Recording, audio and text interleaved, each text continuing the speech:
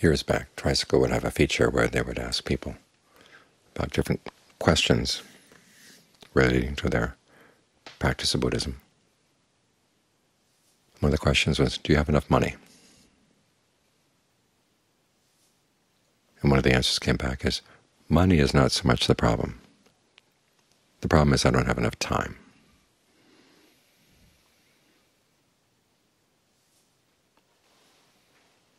Human life has always been short, even though life expectancy is longer now. We seem to have less time than people in the past, though, because there's so many more things to do. The typical picture of someone is someone on the phone talking at the same time they're checking their emails, doing 3 or 4 things all at once. And still all the work doesn't get done, which promotes an attitude of sloppiness and isn't doing good enough, whatever passes, and not putting out any more effort than that. The problem is that you live your life that way, the attitude tends to spread to other things as well. It gets into the practice of meditation. It becomes one more thing you do while you're multitasking. You read about people meditating while they're jogging or they're on the exercise machine.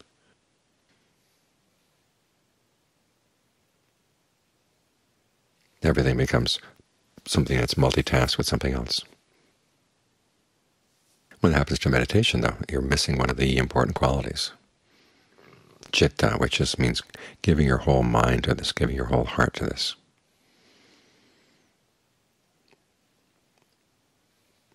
There are lots of words the Buddha uses to give this quality. In the practice of mindfulness, it's ardency.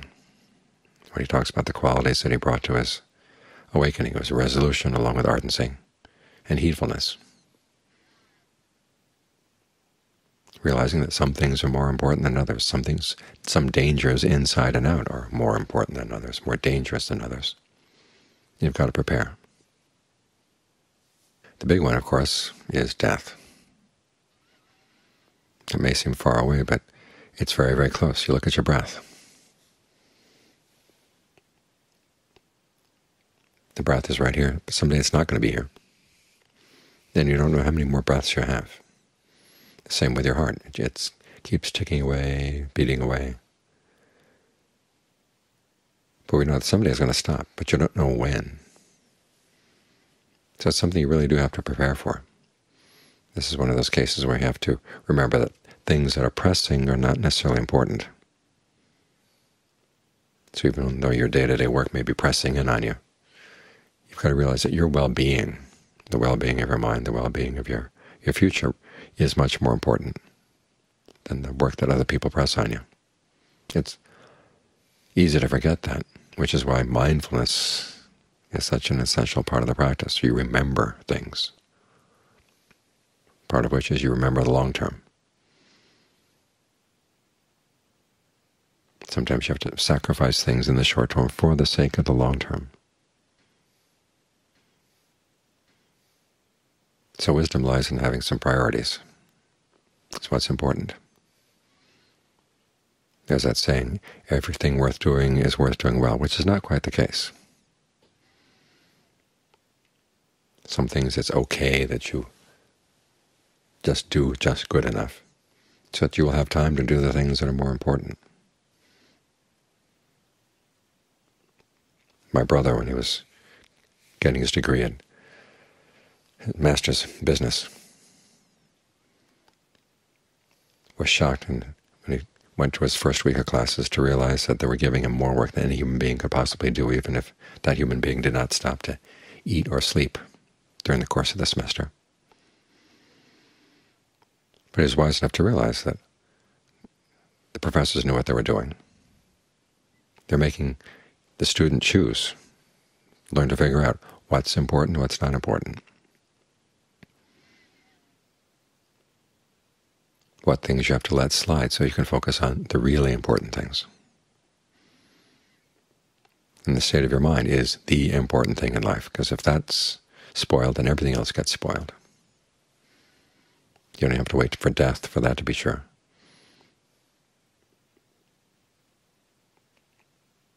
So meditation is one of those things that demands top priority, and that you do it well. They did a study one time of people who have mastered skills, and they discovered that the difference between people who were simply good at a skill and people who really excelled at the skill was that the ones who excelled had a strong sense of the dangers that came from not really mastering the skill.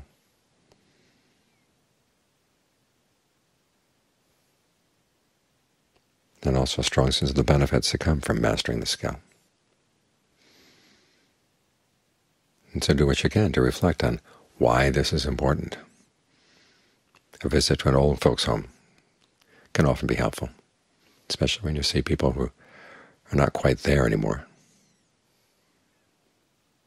or incapacitated in all kinds of ways. And this is what the human body does. It wears down like this.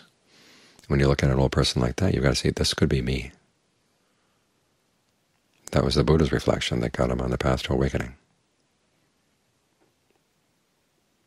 He said, thinking about being a young person and a healthy person, and young people and healthy people tend to look down on old people and sick people. But he says, wait a minute, that's going to be me someday. This is not appropriate. He wondered, is there something that is ageless and deathless? So he set out to find it. And he had been raised in a very luxurious, very comfortable environment. And he saw the danger.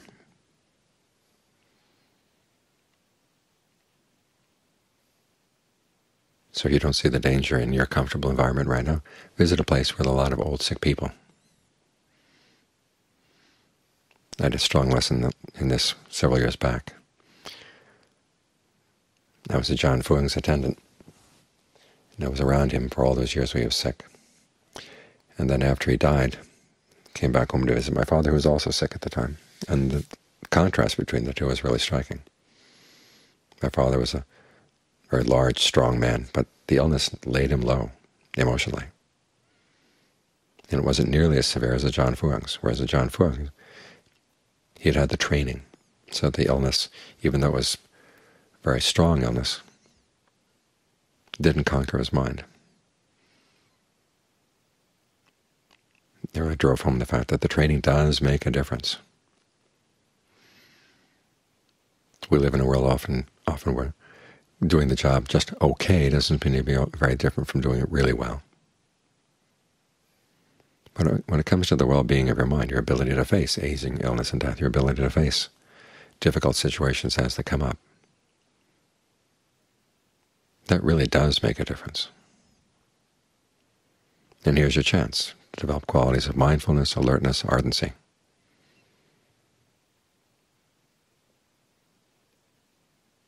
Because it's not going to always be the case that you have the opportunity to sit here with your eyes closed and have no other responsibilities.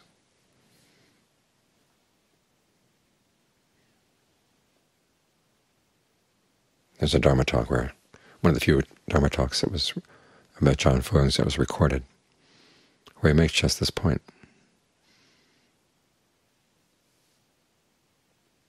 We don't know how much time we have, but we do know that we have this time. What was especially poignant about it was soon after he gave that Dharma talk, he got very sick.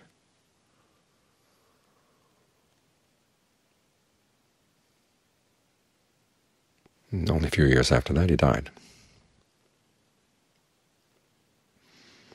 And a lot of the people listening to that talk are dead as well right now.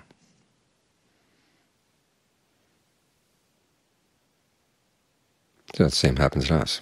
We listen to this talk. Someday I'm going to be dead. Someday you're going to be dead. What matters is what we do in the meantime, how we use our time. There's not that much time.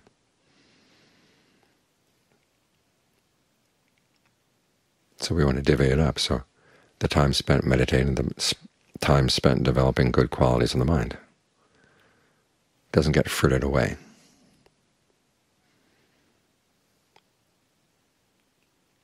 Or even worse, when you do have the time to practice and you're just too lazy.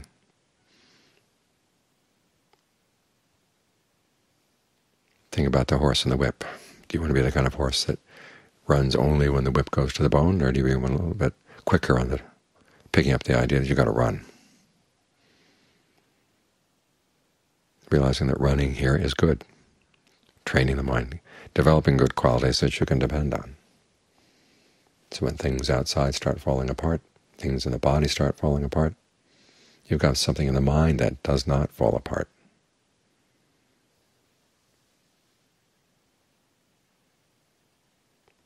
Lots of activities in the world that don't give them many rewards. Things you've got to do, and there doesn't seem to be much reward or much difference when they're done. But this is something different. This really does make a difference. The rewards of the practice are immense.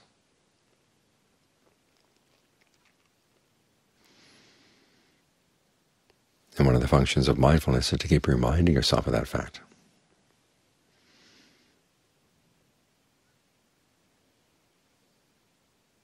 So that you give only your best when it comes to the practice.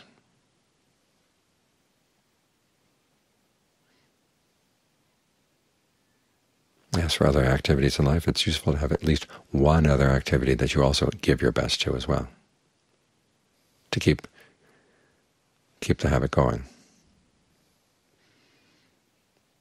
For the monks, this is easier. We have more time.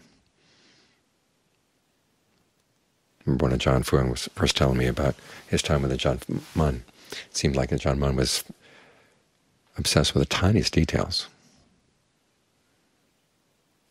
But that was because, one, as a meditating monk you have the time, and two, it's an important part of the practice. You develop your habits in little things you do.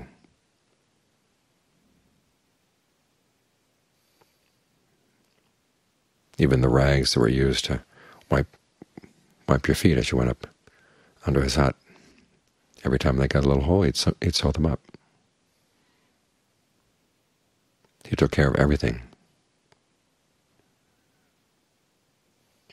Now, for lay people with more things pushing in on you, you can't have that kind of attention to detail in everything. But it's good to have at least one thing in addition to the meditation, where you tell yourself, I'm going to do this really well. So it becomes a habit in the mind. And then the habit can then get transferred over into meditation.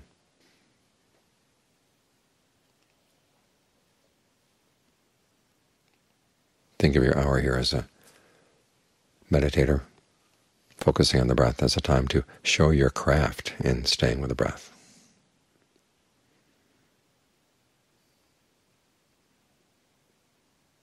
So if you come out from the hour, you have a sense, okay, I did my best. Because this is one of those areas where only the best will do.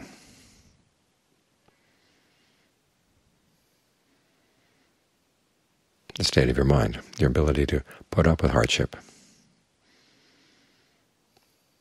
the ability to talk yourself out of all the mind's ignorant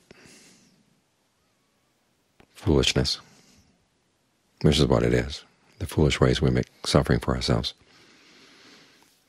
It's going to become more and more crucial as aging comes, as illness comes, as death comes, and you have less and less other things to depend on.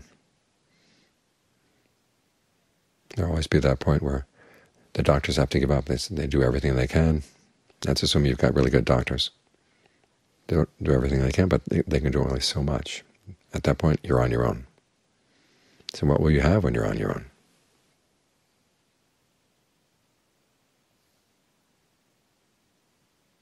That'll be a time when you really want your best.